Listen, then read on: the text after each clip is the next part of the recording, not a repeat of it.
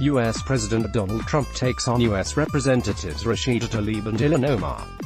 Are American Jews stuck between a rock and hard place?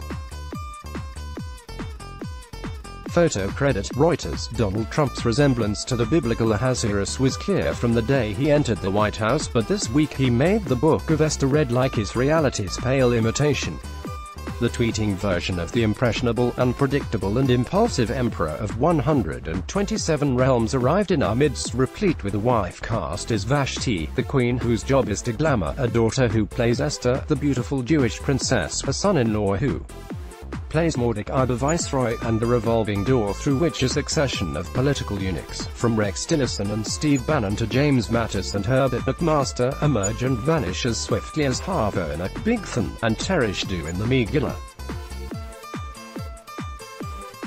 This week initially seemed like any other in the palace, launched with one tweet reprimanding the Federal Reserve chairman for his horrendous lack of vision, and another charging Google with manipulating from 2.6 to 16 million votes for Hillary Clinton, all of which came peppered with a bid to buy Greenland.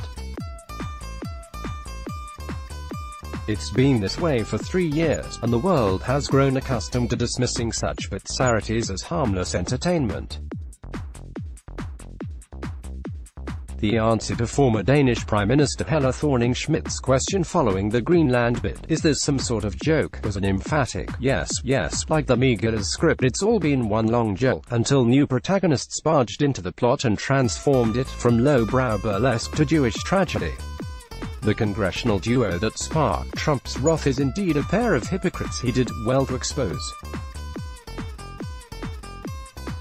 The two obviously seek Israel's disappearance, and their anti-Semitic undertones scorn the values of the country where they achieved a political stardom that, in the Arab world that their families abandoned, is unthinkable.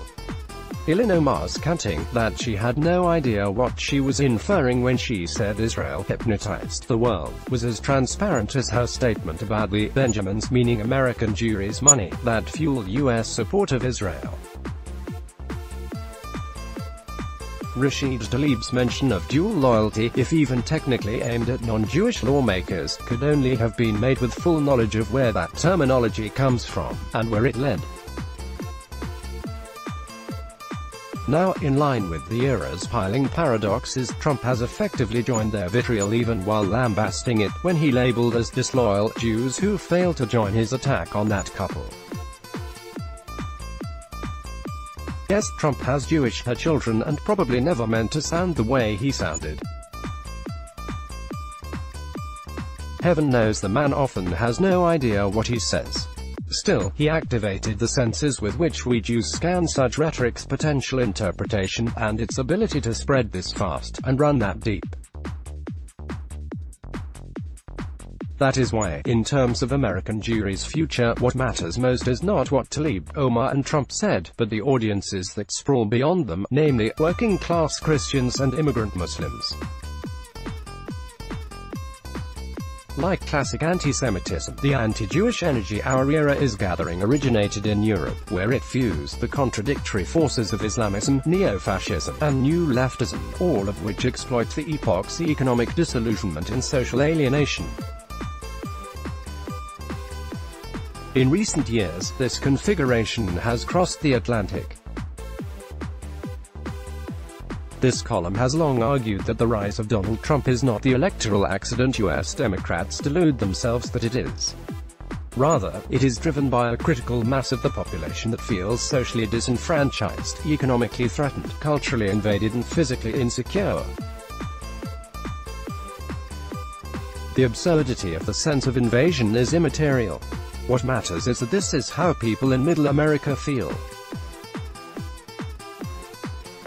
Politicians like Tlaib and Omar only intensify these fears, and the poor white fear they provoke is what Trump likely intended to fan when he attacked the two's anti-Israeli record.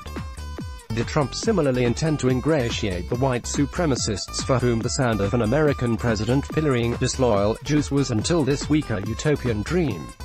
I don't think so. But for American Jews, the enigma of Trump's intentions is now academic.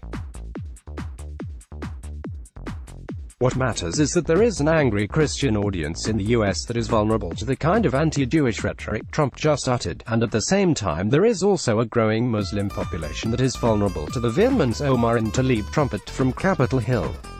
Now, with poor whites behind them and poor Muslims ahead of them, many American Jews will be tempted to veer sideways, some to the right, to the cozy company of neoconservative wasps, and some to the left, to the company of anti-Israeli ultra-liberals. Once within these opposite corners, American Jews will fight the anti-Semites they face while also fighting each other. That is a well-tested recipe for defeat. It will mean that American Jewry has forgotten everything and learned nothing from its ancestors' appalling failure to unite in the face of the Holocaust. Yes, we Israelis are also split in myriad ways, politically, socially, economically, religiously, culturally, you name it. However, when faced with a vicious external enemy, we unite. That is what we did on the eve of the Six-Day War in 1967, and that is what we did in the face of last decade's suicides war. The question to American Jewry is therefore this: can you produce, just for one event, perhaps a march up Fifth Avenue, a united front led by, say, anti-occupation novelist Michael Chabon, pro-settler activist Mort Klein, anti-BB actress Natalie Portman, Republican donor Sheldon Adelson, anti-Israeli linguist Noam Chomsky, Israel advocate Alan Dershowitz, J Street founder Jeremy Ben-Ami, Rabbi Malkiel Kotler of ultra-Orthodox flagship Lakewood Yeshiva, and Rabbi Jonathan Hecht of Reform Judaism's Hebrew Union College? Can such a cross-section of American Jewry emerge, arms folded, just once, just to jointly stand up to America's anti-Semitic demon, if not for any other reason than simply because, much as some in that row would be so alien to each other, to that demon they're all the same? The fractured community that did not unite even in the face of the Holocaust is set to repeat its forebears' mistake. Varcont equals back. Join Jerusalem Post Premium Plus now for just $5 and upgrade your experience with an ads-free website and exclusive content.